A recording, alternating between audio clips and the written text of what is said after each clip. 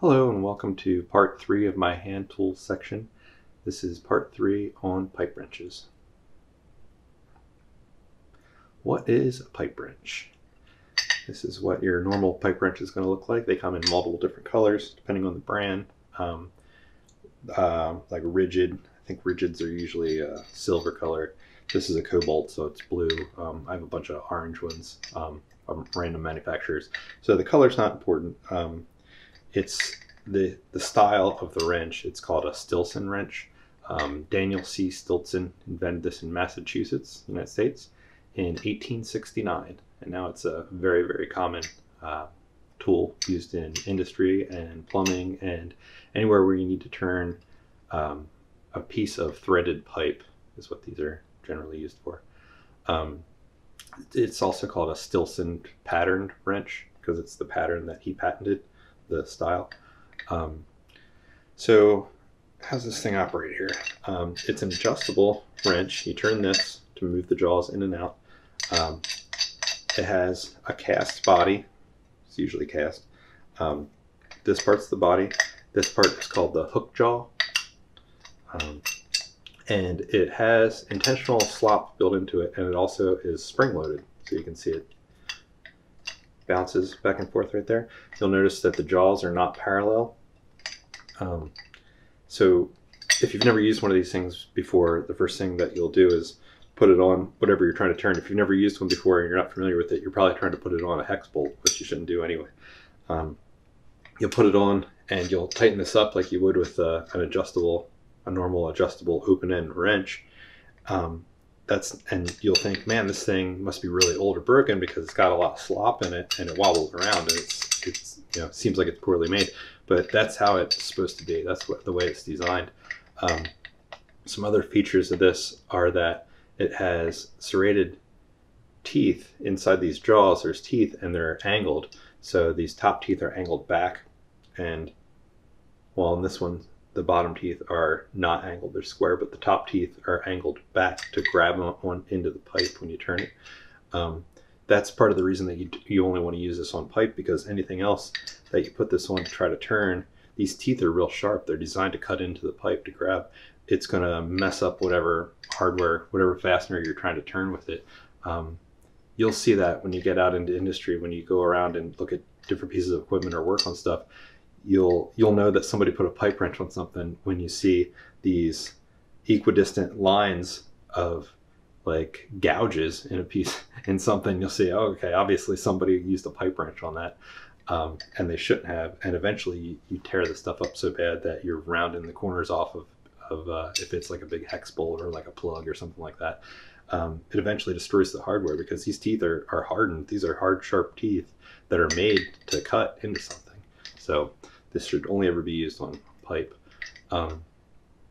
These are only designed to turn in one direction. So you want to put it on a piece of pipe like that and turn it that way. You can't turn it this way because the jaw will open back up. It's designed to do that. So these jaws are out of square so that when you tighten down on the pipe, it basically binds in there. So you could have a piece of pipe, I'll put some pictures up of this, have a piece of pipe and you put the wrench on it and it'll grab into the pipe and it'll hang right on there and you turn it. But if you go this way, it releases, the hook jaw releases and it'll pop right off the pipe. So if you want to turn it the other direction, you just flip the wrench around and grab it from the other way and turn it that way. These are classified by length. So this one says 14-inch. Depending on the manufacturer, some places go by the length of the handle. Some places go by the OAL, or overall length they call it. So if you see in a listing where it says like 14-inch OAL, that's the length from the very back of the handle to the very top of the hook jaw. Other places will say like 10-inch handles. So just from here to here would be 10 inches. So the overall length of the wrench would be longer than 10 inches.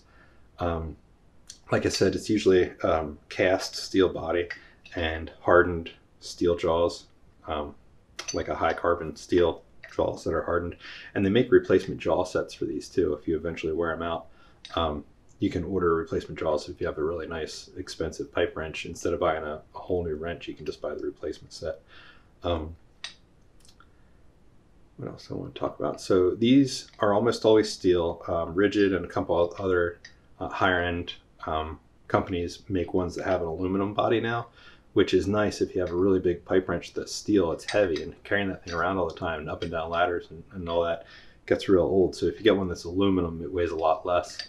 Still has hardened steel jaws, but the body of it's aluminum, so it's a lot less weight to have to lug around. If it's something that you're using all the time, that might be worth it for an investment. So next, let's talk about what these are used for and how they're used. They're used for threaded pipe and pipe fittings. I'll put some pictures in the video.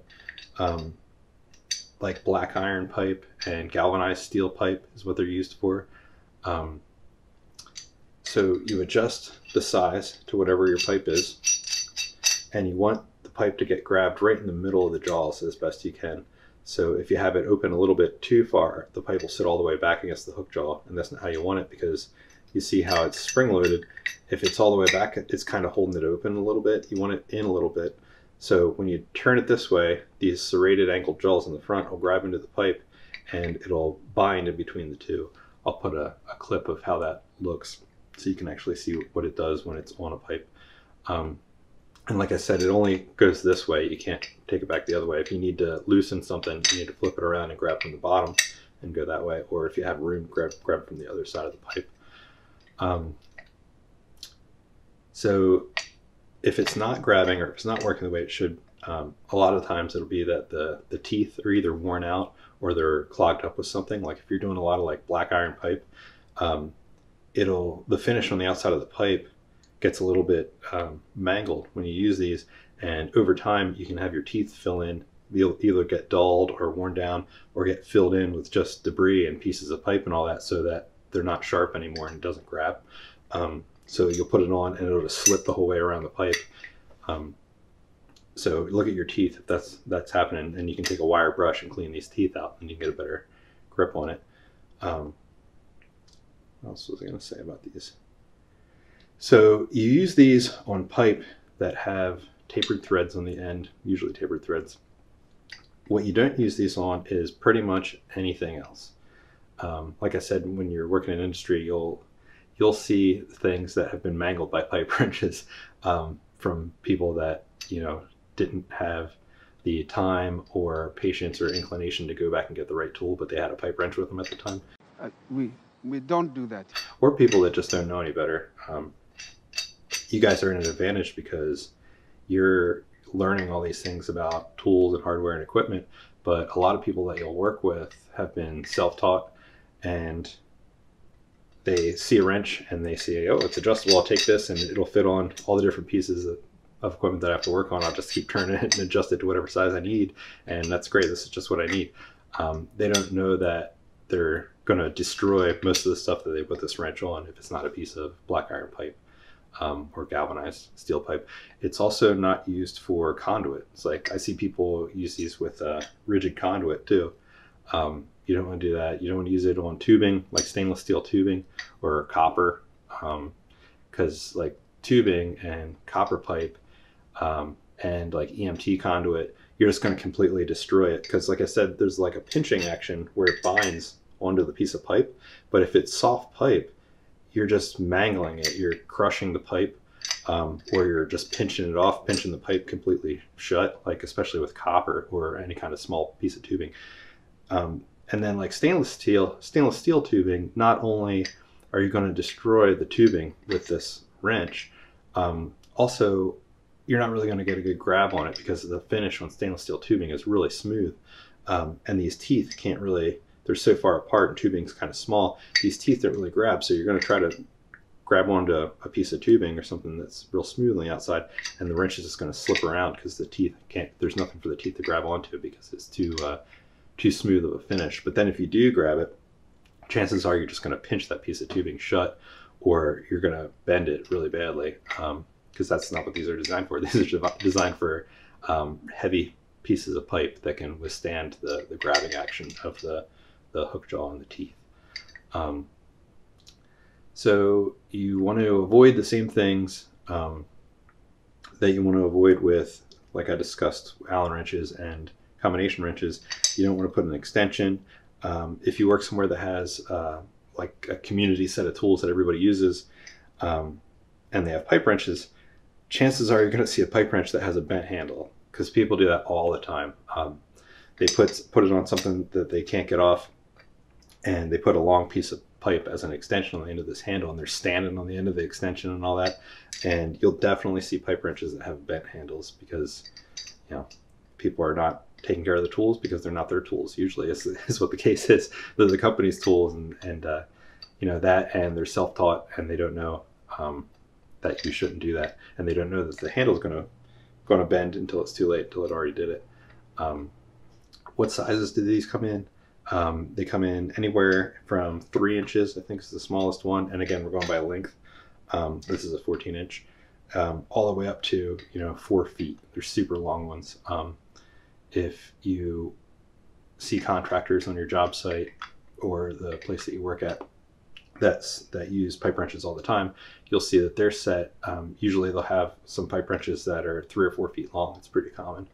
You can get a lot of leverage on a 3 or 4 foot long pipe wrench.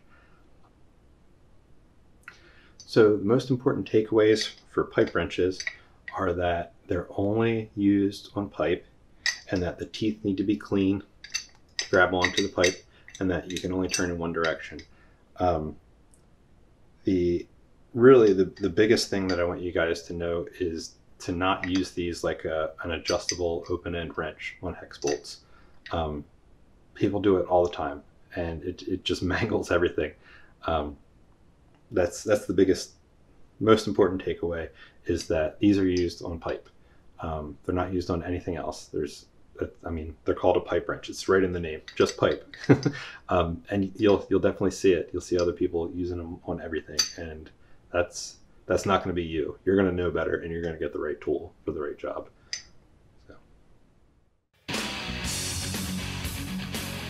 For a leaky faucet or other plumbing emergency, a pipe wrench is the go-to tool.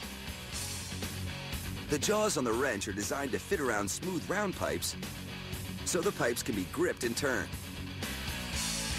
But how do they make the wrench adjustable, so it can clamp down tightly on almost any sized pipe?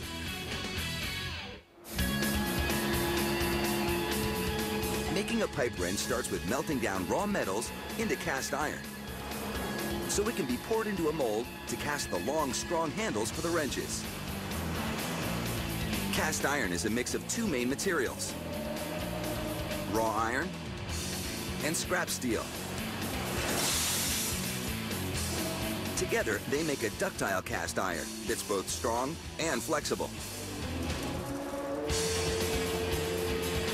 To mix the cast iron, the metal is dumped into an electric furnace that heats it to 2,800 degrees Fahrenheit. The furnace can hold 12 tons of melting metal, or enough to make over 2,300 wrench handles, 18 inches in length. It takes 45 minutes for the materials inside the furnace to melt. Then the cast iron is moved to a holding furnace that keeps up to 50 tons of iron red hot and ready to go.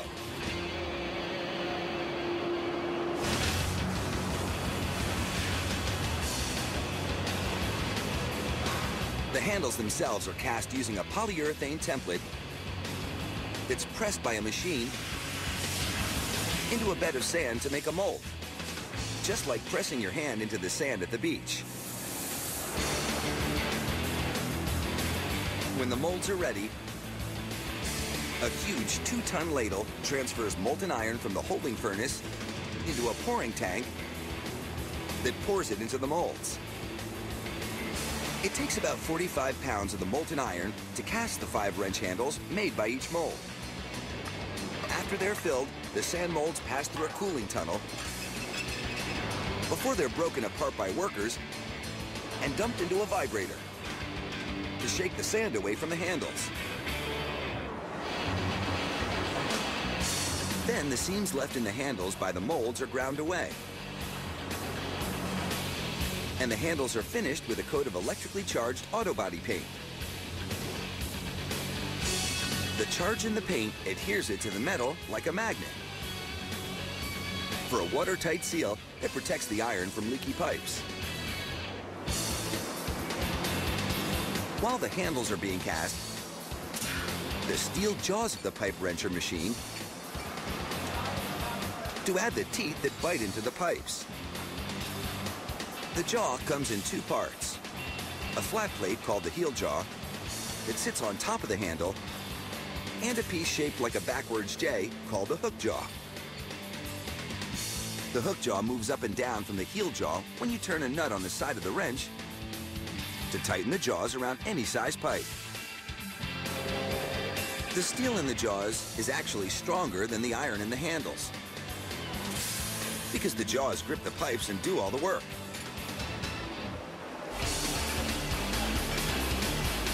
After the teeth are cut, another machine mills threads into the long shank on the hook jaw to hold the nut that moves up and down the shank to tighten and loosen the wrench. When both pieces of the jaws are fully milled, they're heat treated in a furnace at 1500 degrees to strengthen the steel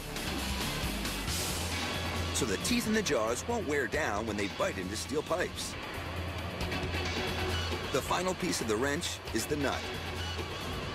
They're milled out of long steel rods by an automatic screw machine. It takes a series of 8 rotating spindles to first drill out the center hole of the nut and then add the traction rings on the outer rim so it can easily be turned with just the thumb.